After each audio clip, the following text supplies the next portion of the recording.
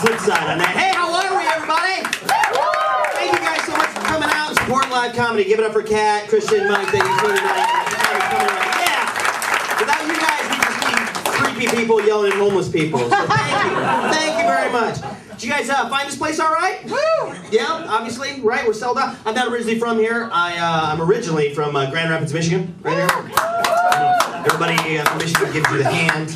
You know, I used to be from Florida, but I only do that joke because I have a mole that looks just like Lake Okeechobee. That's the only reason I do it. But I got here. I just bought a GPS, a Garmin GPS. Who has one of those awesome device, right? I love it. Because I hear that woman's voice and it fills the car and she knows exactly where I am, tells me exactly what to do, and lets me know exactly when I'm wrong. And then my GPS repeats everything that my girlfriend just said. And then you realize I just paid $150 to be in 2 controlling relationships. You ever think you know a better direction than the Garmin and have to listen to that lady tell you all of the directions on how to get back to where you screwed up? Right? I missed a turn and she's like, in 500 feet, turn left and left and left and left. I'm like, bitch, I'm in a parking garage.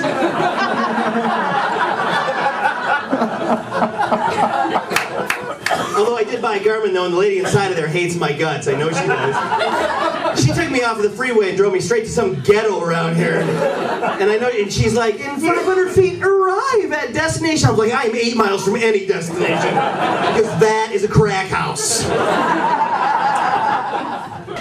Oh, well, I am happy to be here. Seriously, I am. Because 6 hours ago, I was at a day job. And my day job, I am a stockbroker.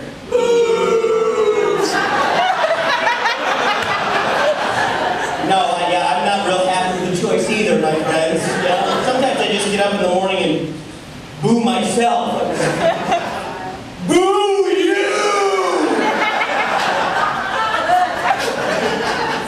I'm not happy about it at all. I mean, it's embarrassing being that. It sucks going to work and being right only 10% of the time. I actually think Tim Hendricks has better odds than that. He's a meteorologist here in Cincinnati. Well, she was looking at me like a garden gnome. I can't explain it. I'm totally embarrassed by the amount of money that I've lost with my clients. Like, I don't even call them anymore. I just send out their statements with a lottery ticket and a note that says, hey, good luck!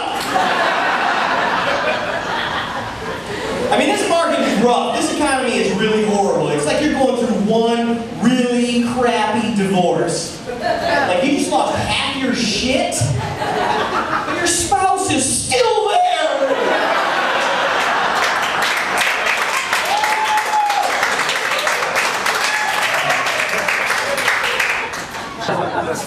But I do work in corporate America. Anybody here work in corporate America out there? A couple people?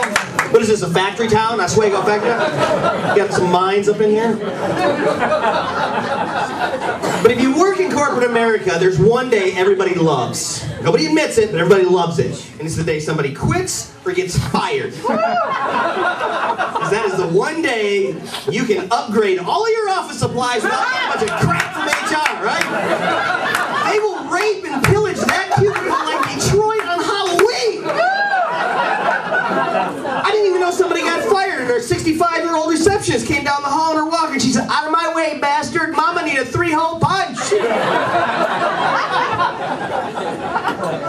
And I always feel bad for the guy who's going to roll up on that cubicle his first day, right? Because the light's going to be busted, there's going to be plywood over the computer screen, no casters in his chair, it's all jacked up on posted plugs.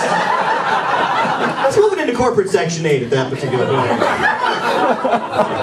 And I'm always amazed at what people will actually steal when somebody quits. I got passed by a dude that had the side of somebody's cubicle over his head going, shh, bro, don't tell anybody. 10 minutes later, I'm like, I'm pretty sure people are going to know. Yours is the only one with a roof.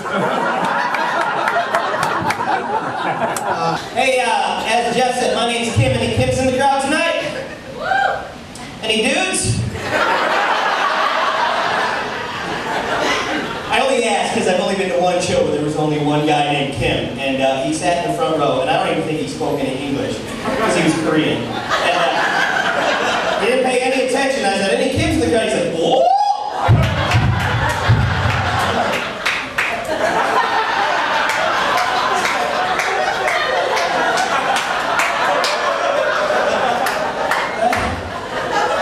And people always ask me, they're like, oh, are you tired of that name, Kim? I'm like, I'm not tired of it. I just get tired of people's reactions to it. Because I introduce myself to people and they hear it and they just don't want to believe it. Because tonight I just introduced myself to 4 different people and I got 4 different reactions. I said, hi, I'm Kim, and they said, oh, hey, nice to meet you, Jim, Tim, Ken, and Fag. I was like, really, Fag? That's a little offensive. I mean, you didn't even get a letter right. Not even close. And my parents only ever had one conversation, never come up with the name Kim. And it started with,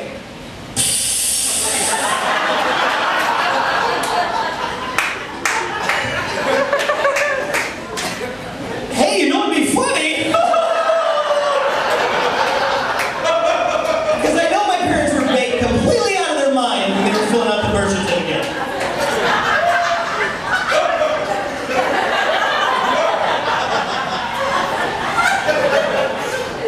Because I got a hold of it one day. And I looked at it and I was like, I don't have a middle name at all. I have a letter. Means nothing, it stands for nothing, there's not even a period behind it. And I was like, really, Mom and Dad, out of your 26 choices, you had to give me the letter E?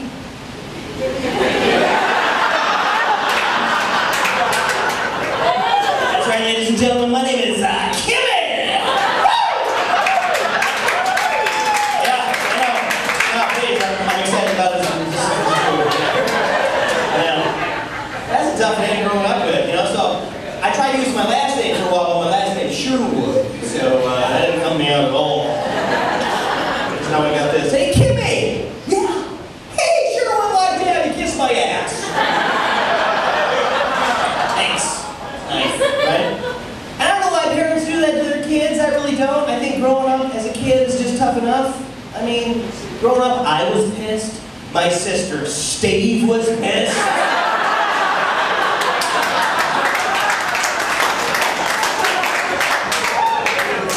If I did change my name, though, I think I'd change it to Urgent. That way people would actually call me back. Call me back, it's urgent. See, our family makes really awful decisions, and that's where I get it, you know? Like, I accidentally walked into a hair salon not too long ago, and it wasn't because the names are a little deceiving. Wouldn't you agree? I walked into a place called The Head Shed. I got a haircut just because I was just too embarrassed to leave. But while I was there, you know, like and they play on your insecurities. They do. Like, have you ever seen people? I will do anything in a hair salon. And I was in there one time, and the lady's like, "Oh my God, you know what looks so good on you? If you got your eyebrows waxed." And I was like, "Oh, really? Okay. Well, sounds great." See, apparently I felt good about myself going in, but now I'm a heinous butt troll until I have this done. And the process is always the same, right? They put that nice hot wax upon your face, right? There's talk of Narnia, unicorns, and butterflies. And I was like, 1,000 needles shoot through your face. I checked the back of my head because I thought hair had actually traveled through my skull and out through my face. And they are proud as hell of what they take off, aren't they? They're like, "Oh my God, look." I was like, "That is my entire eyebrow, lady. Along with my own eyelid." You know, and then she did something that I thought was a little unconventional. She like showed me the mirror. I was like, "You're not even done. You only did half of your job. You know, what am I going to do with the information?" You know, like, "Oh, that looks awesome." Now keep in mind that she arched my eyebrow to the top of my head. I don't even grow eyebrow hair up there, right? Right, so I have one here and one down here. I'm like, that looks good.